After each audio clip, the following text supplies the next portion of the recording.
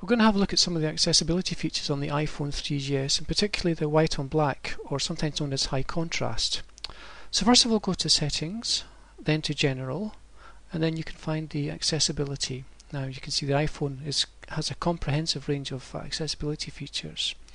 So we're going to choose white on black and then go through the phone, and you can see how the menus have changed.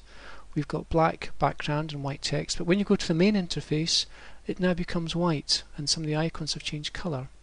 Let's look at the notes. You can see now as I type, the on-screen keyboard has changed colour. It's got white characters on a black background, makes it nice and crisp, clear to see.